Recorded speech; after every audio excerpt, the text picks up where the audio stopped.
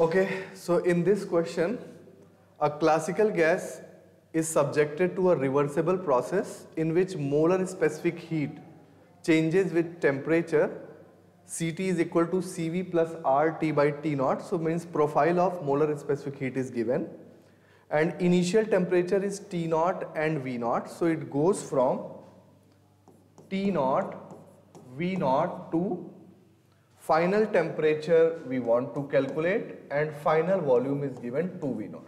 Okay, so this is a very simple question based on first law of thermodynamics, which is dq is equal to du plus pdv, and dq you know is c dt, and c is already given, so it is cv plus r t by t naught dt is equal to du you know is cv dt, plus it is ideal gas, so pv is equal to rt, and p is equal to rt by v.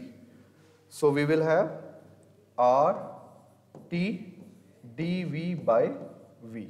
Okay, so in this stage this cv dt and this cv will cancel, and this t and this t will also cancel.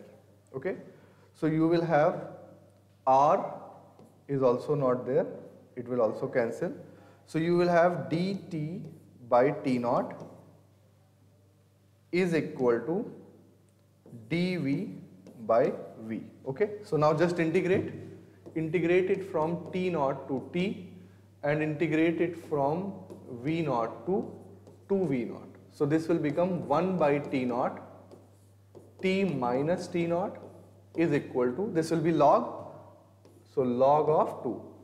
Okay, log 2 v naught minus v naught will be log 2. So this will become t minus t naught will become t naught ln 2. So t will become t naught 1 plus ln 2. So you can see option number 4 is correct. Okay, thank you.